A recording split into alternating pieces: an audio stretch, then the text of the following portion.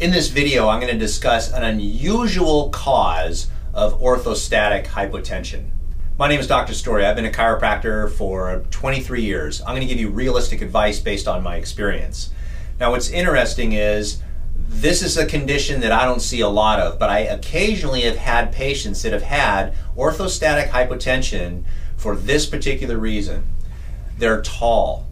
People that are 7 feet tall, 7'2", 6'11", 6'10", these are tall individuals. Now, the most common reason why someone would get orthostatic hypotension is simply because they're dehydrated, they're losing blood, they're anemic, or they're on blood pressure medications.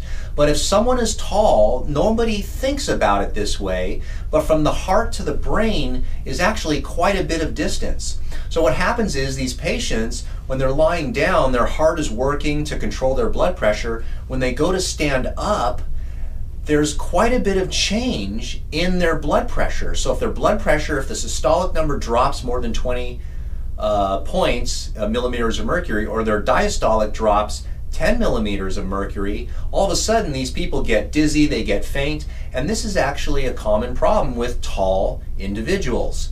So it's very important that these individuals stay hydrated and just realize that this is just a consequence of being tall for some people. Fascinating, I think. So if you like this video, give me a thumbs up, hit the subscribe button, and share this on social media like Facebook, Instagram, and Twitter, because many people don't even know this. It's kind of a fascinating subject.